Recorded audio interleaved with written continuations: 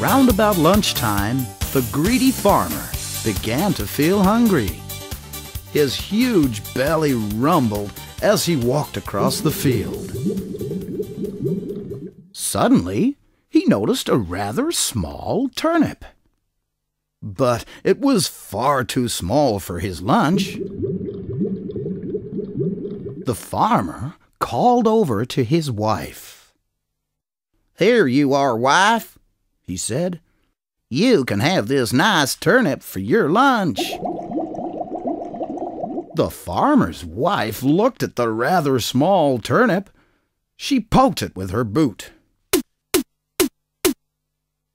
"You mean old thing," she said to her husband. "I won't get very fat on that. It's tiny." So the farmer's wife called the cow. Moo. The cow looked at the turnip. She poked it with her hoof. "There you are," said the farmer and the farmer's wife.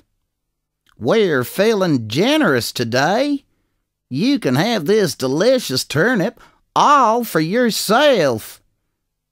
Go on, eat it." Moo. "You must be joking," mooed the cow.